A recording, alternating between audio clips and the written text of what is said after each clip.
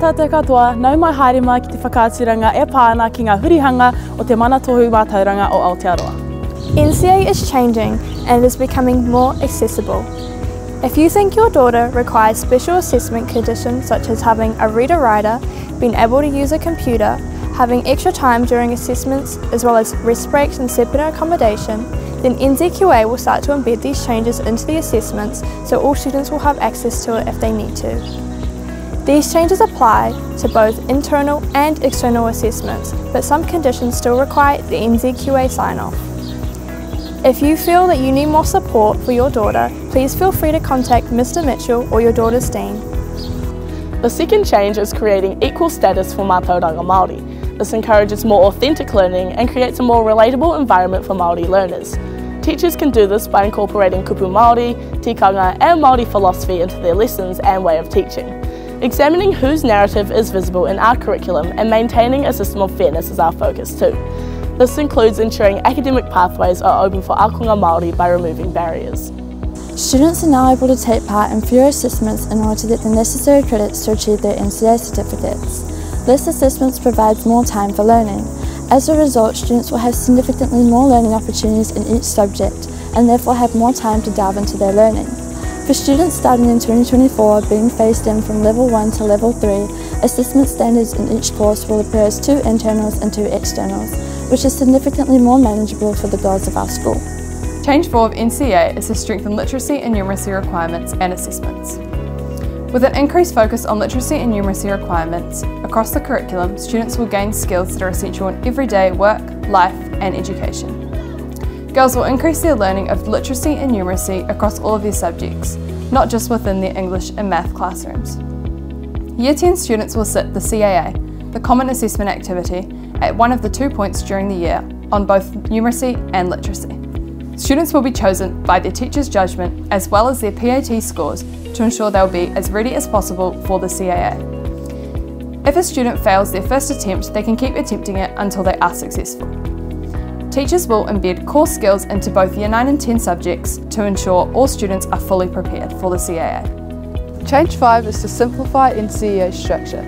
In our new system, students need 60 credits for each level of their NCEA certificate. In addition to these 60 credits, students also need to gain their literacy and numeracy CAA. Usually students study 5 to 6 subjects each year, each offering around 15 credits. Therefore, most students are entered into a 75 to 90 credit program.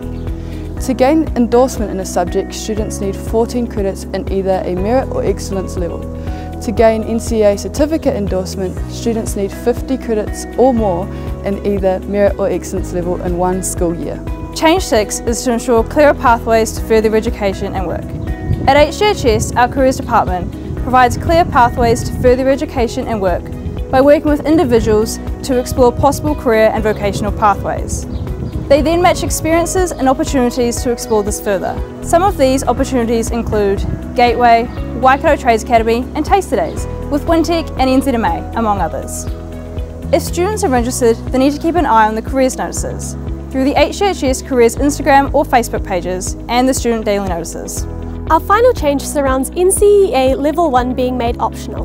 While some schools have decided to make NCEA Level 1 a part of their optional curriculum, Hamilton Girls High School is keeping it compulsory, as we believe that not only does it introduce students to NCEA in a friendlier way, but also allows for more specialised options later on.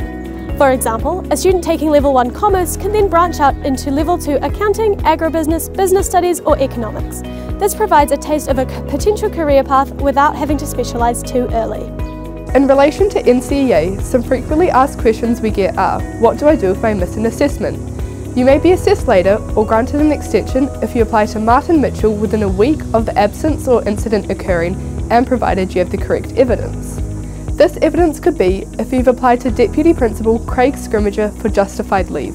This includes a tangi or a funeral which takes you out of school for 4 days or more. An email from your caregiver is required in this situation.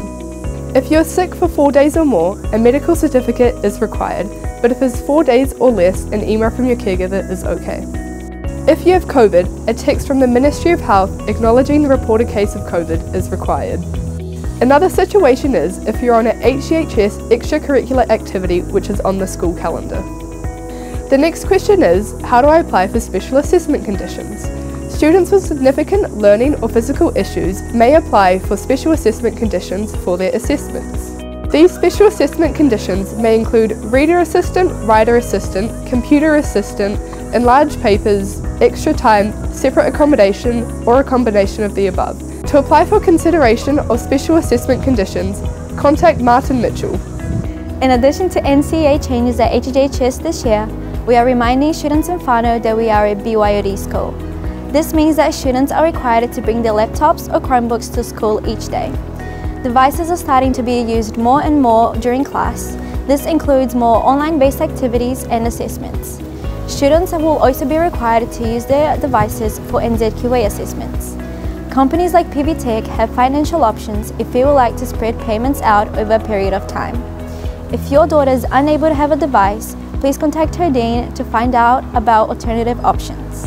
Our school's phone policy previously just covered years 9 to 11, but following the new government's Phones in Schools initiative has been extended to include year 12s and 13s also.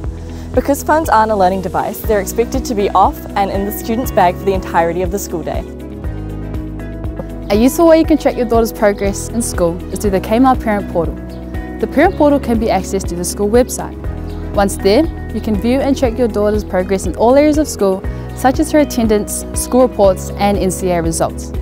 The Details tab is an important section to check you and your daughter's contact details. You can update and edit any details to your contacts if there has been a change. You can also view and download your daughter's school reports via the Reports tab, as well as track her academic results within their chosen class through the Results menu.